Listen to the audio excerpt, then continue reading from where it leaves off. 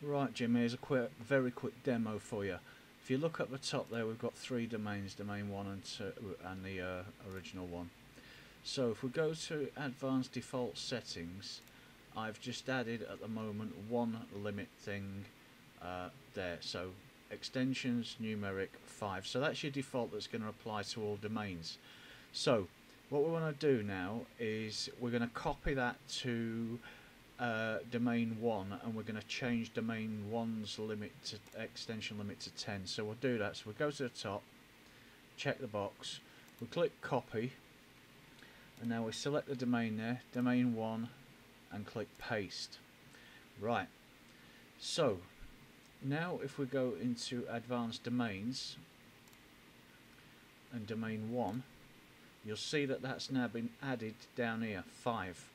So if we edit that there, we can change that to 10 and click save, and that shows the value of 10 there. But now what we have to do is log out for that to come into play in the session.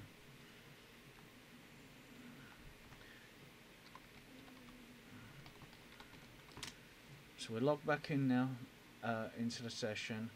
We go to advanced, we'll switch domains to domain 1. I'll go to add 15 extensions,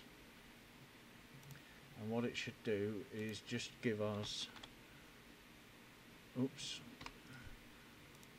I'll go to add, we'll start with extension 200, go to add 15 extensions, it should create 10, which it has there, and you'll see there's no plus button at the top.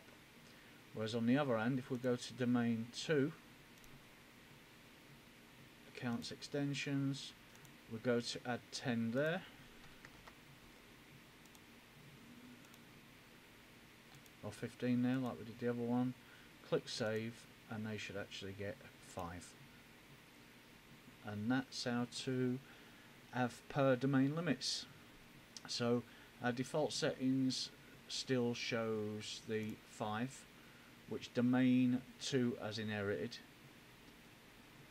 and we've used the custom setting for our domain 1, which overrides the default setting.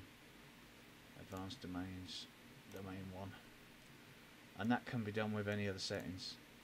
Right, I hope that sorts that out for you. Cheers.